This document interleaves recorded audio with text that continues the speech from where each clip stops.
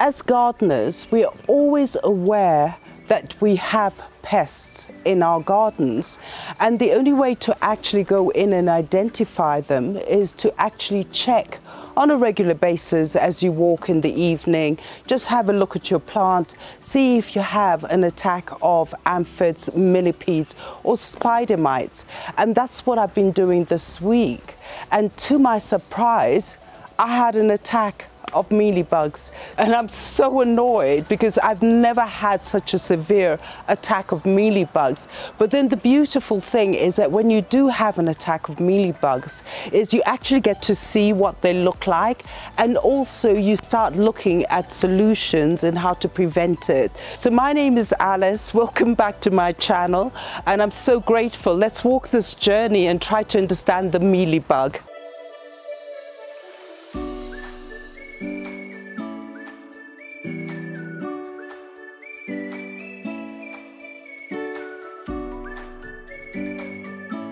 As I mentioned earlier, is that I had an attack of the mealy bug on one of my plants, and actually it was only that particular plant, the Chinese lantern, that actually got attacked. However, the other plants did not get attacked, so I also wondered, why is it just going for one particular plant? Now the thing is that mealy bugs tend to attack a plant if it's actually not healthy, in a healthy state, and so we've had to prune it completely down and let it really grow up again and put a lot of fertilizer and really keep it up. But this is the result of that infestation, and this is what these mealy bugs look like. They tend to attack the stem, as you see here. This is where they are, there on the stem along here. And they do even go for the back, and for a lot of people is that you won't notice the mealy bug, but if you turn the underside you do see them. Here's another one, and look, even at the top of the leaf, they're there. Now the thing about the mealy bug is you get the female and you get the male.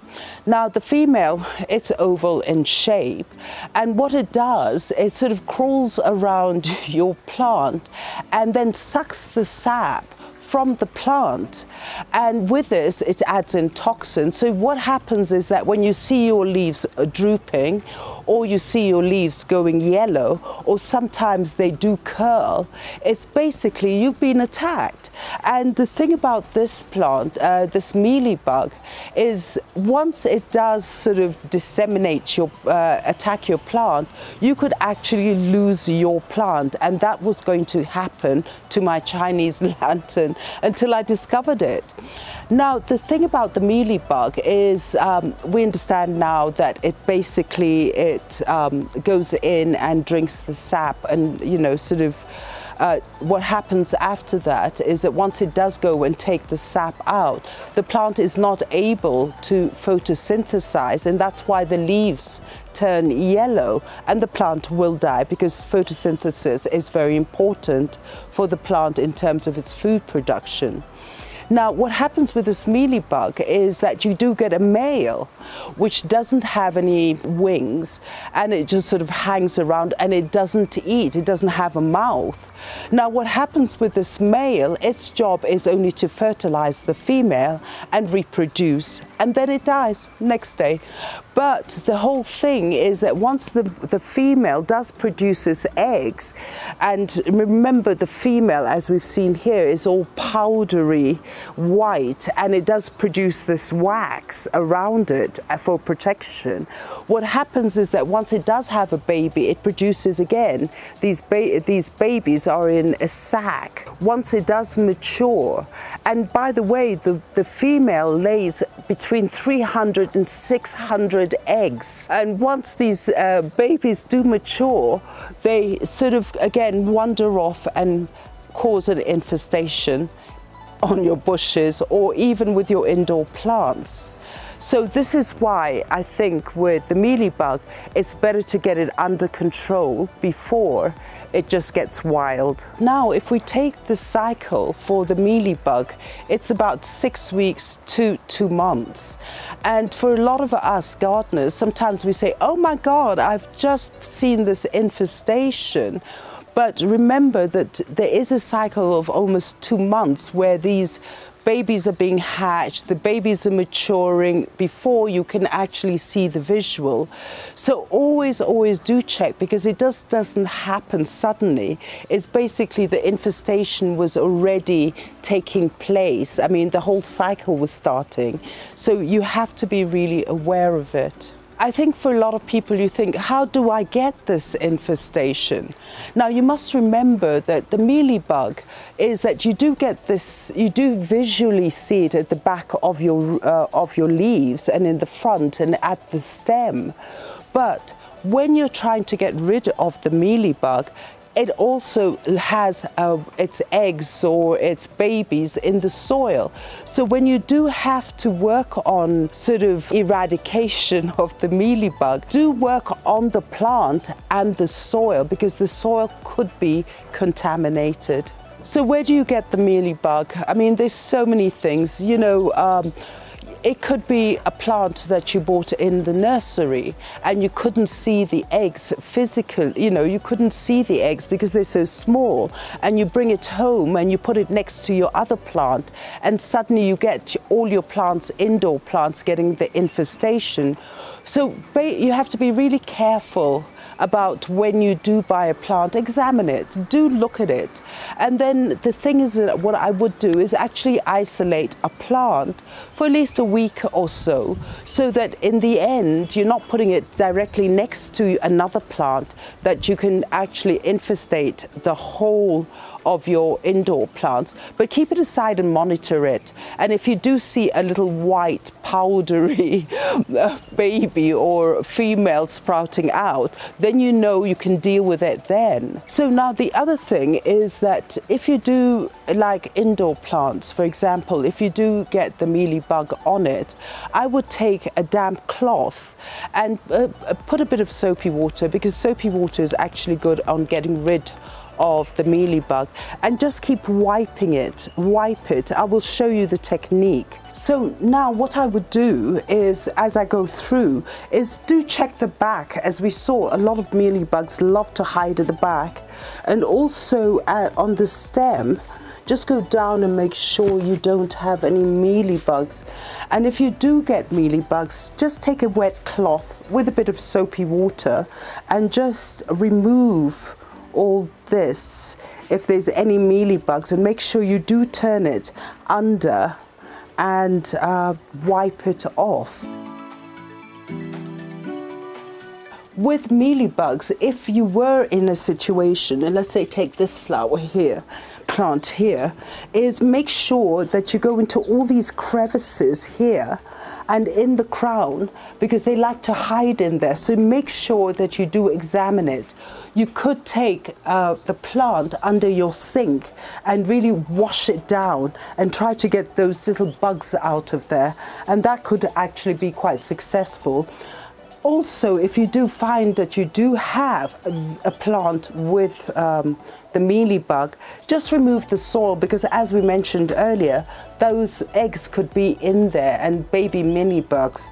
So I would take it out and actually rinse out your plant and the roots and repot it and just get rid of this, or put it in your compost or whatever, get rid of the soil.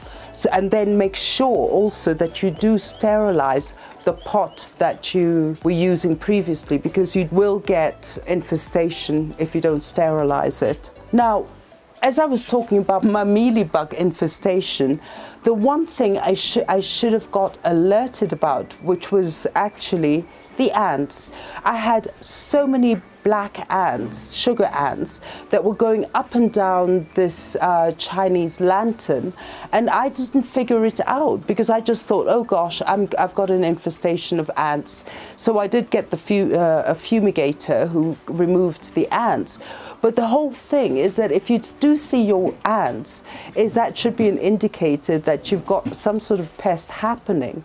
Now with the mealy bug, what it does is that as it's moving along and drinking the sap and disseminating your plant, it produces a honeydew, a sugary syrup that the ants just love. And this is what the ants need. They need this carbohydrate. So they will go anywhere where the mealy bug is because they have a symbiotic relationship. So what happens with the mealy bug is produces this honeydew. Once it produces the honeydew, the ants come for it. And then in the end, you get a mealy bug and sugar ants attacking. And the thing about these ants, they're very clever because they do protect the mealy bug because that's their source of food. So that should be another indication that if you do see a cluster or a chain of ants heading towards a bush, it could be that they're going for the honeydew. And so what I usually do is I just use neem oil, because the thing about neem oil is that once you spray it, it is organic. A lot of these other pesticides, I find them a bit too toxic. But what they do is that once you do spray your mealy bugs with it, they do suffocate it. So basically your problem is more or less, let's say 80% solved. Now the difference is with the neem oil is that it actually is ingested. So once you do use neem oil, is that you've got to repeat the application, the spraying, at least every week and make sure. And after about maybe a month of weekly spraying, you will completely get rid of that mealy bug.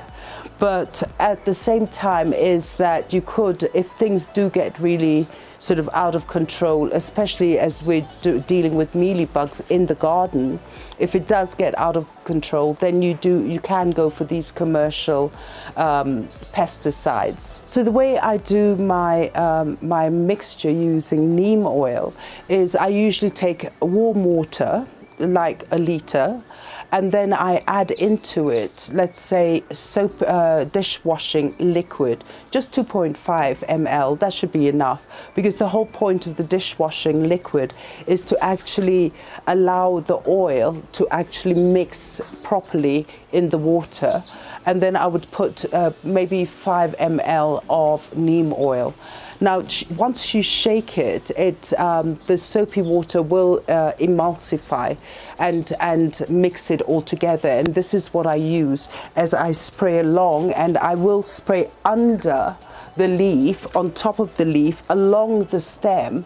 And then if I do have a bit of that liquid, I would put it around, pour it into the soil, because of those pests that will live in your soil. So for me it works. I had another infestation and I did exactly that, and it did get rid of it. But remember, when you do use neem oil, do repeat it and keep checking, and after a month of repeating it, let's say once a week, it should actually work. So fellow gardeners, I hope you don't have a problem with the mealy bugs. I hope I've given you information. And don't forget to like and share and press that notification button. Follow us on Instagram and I'll show you the results of my mealy bug infestation and what we've done.